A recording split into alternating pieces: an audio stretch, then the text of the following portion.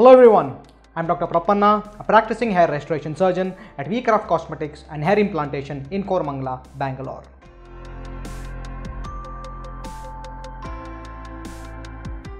Although hair replacement systems have natural hair and look good, they have their own limitations too. Some advantages are they provide an instant solution to baldness and there is no waiting period, unlike a hair transplant where it would generally take 1 year for complete result. There are many hair systems that have 100% human natural hair and they have a very high aesthetic outcome. They are available in various sizes, length and color and therefore are completely customizable. There are various methods by which they can be placed on the head depending on the customer's needs. Now the disadvantages are, though it is an instant solution, it is not permanent. There is a life of a hair system which is anywhere between 6 months to 18 months depending on the method of adaptation and the hair piece.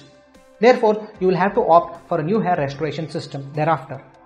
It would require periodic servicing and maintenance if you opt for adhesive based hair restoration system. If you belong to grade 3 or grade 4 baldness and you are wearing a hair system continuously for over 1 year, you would notice traction alopecia, that is hair thinning and loss in the center and top portions of the scalp.